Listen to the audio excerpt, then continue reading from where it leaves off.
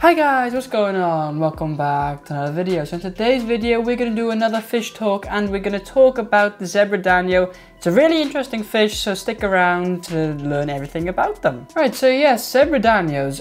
So they basically, this fish, they about what, like that small, something, well, about that size. Anyway, they they've got these stripes, you know, like horizontal stripes. That's what they call zebra danios because they look like zebras, I guess.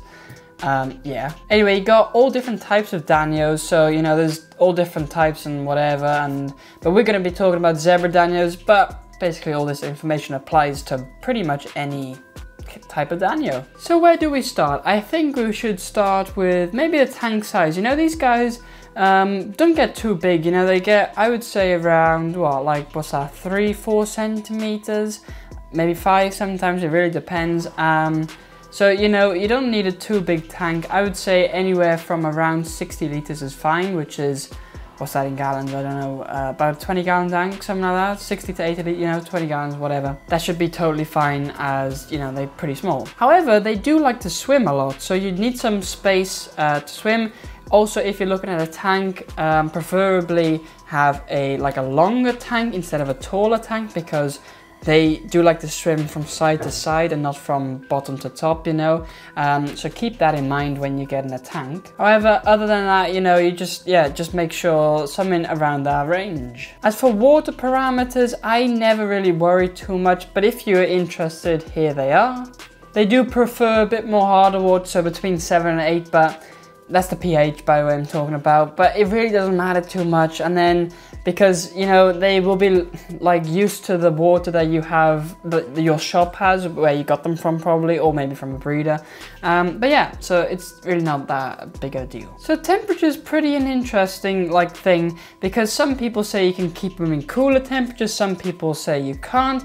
Now for myself, I've had them in like room temperature tanks, so they've done totally fine there. They've even bred in there. We'll go on to the breeding in a little bit. But yeah, you know, anything will pretty much do. I wouldn't go too warm, so I would say the limit is around 25, 26. If you go any hotter than that, they'll live like shorter and everything like that, you know, the standard usual things. But yeah, I think around, you know, around between the 20 and 25 should be fine. But yeah, you can keep them in ponds if you wanted to. It depends, you know, they can't go like into the really low temperatures, you know. But yeah, they should be fine. By the way, what do you guys think of this camera? Second time I'm asking, but nobody responded the last time. Or actually, that's a lie, they did respond. But yeah, we're in a different setting now. We're in the room, and it's like a bit different. Like if I get closer, it'll focus more on me. If I go back more, it will be less. Anyway, it's pretty cool if you're interested in cameras and stuff. Anyway, let's go for, well, we had tank size, we've had blah, blah, blah. All right, time for, I guess, the, what am I trying to say? I don't know. This, how many fish you should keep together, because that's an important aspect always, you know, are they shoaling fish? Are they fish who want to be alone? Well, I can tell you they are shoaling fish. They like to be in a little group, at least minimum 6. I would say, well, preferably like 10 at least. But yeah, and they can go up into the hundreds if you wanted to, but they do like to be in a little group and they go, yeah, back and forth and stuff. They are really fast though, so keep that in mind. They are really, really fast. So if you've put them in a tank, then yeah, you're not going to be able to catch them out again, because they are just so quick and it's like really difficult to catch them out of like a nice aquascape tank. So yeah, we've had pretty much everything, like care requirements. Oh, maybe tank mates is a good thing. Tank mates, they're pretty peaceful fish. They can go with pretty much anything you put with them. Just don't make, you know, don't put too big fish with them because they might eat them, because they are quite small. But otherwise, yeah, they should be pretty fine with most tropical fish. Right, let's get on to some breeding then, because the breeding process is actually pretty interesting with these fish. I've actually made a whole video and even a playlist series on how to breed these guys, and I'll link that, where is it, up there, I think, up there or up there, one of the corners. I'll link it there so you can watch that after this video. Don't click off yet, because then it, like, YouTube is weird with, like, they want you to stay on a video and I don't know. Just, yeah, finish watching this video and then watch those. But I'll just bring it down into a nutshell. So basically what you want to do, well, it's not that, well, it's easy in some ways and in some ways it's not. So you want a pair, right?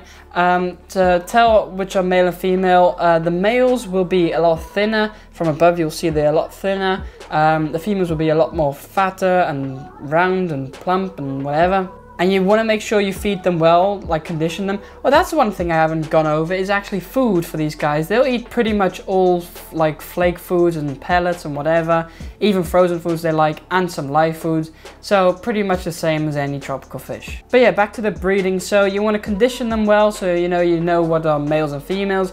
Then what I've done is I take a male and a female, put them in like a kind of like a pond plant basket, and then put that in like a container and hang it in there. Put a bit of moss in there, put the pair in, and then overnight they'll lay the eggs. The eggs will fall through the basket and they're like in the container. Then take the pair out, blah, blah, blah. And then the eggs will hatch like any other fish, in a couple of days. But, and then you can feed them and raise them up to a nice little fry. But like I said, I've made that whole video series. It's really interesting. Even if you don't want to breed them, it's pretty cool to see how they grow and how it works. So I highly suggest watching that. And then, once you've gotten them to like a fish size, like a little size like that, it's easy growing them up. It's really not difficult, just some good food, some brine shrimp, baby brine shrimp, and yeah, flake foods and stuff like that. So honestly, that's pretty much everything you need to know about zebra danios. And this, like I said, also applies to most other danios, like leopard danios and whatever. You got all different types, yeah, it basically applies to them too. Seen they're in the same family, but just different like types. Yeah, it's biology. So anyway guys, I hope you guys enjoyed today's video. If you did, don't forget to like and subscribe, and I'll see you guys next time.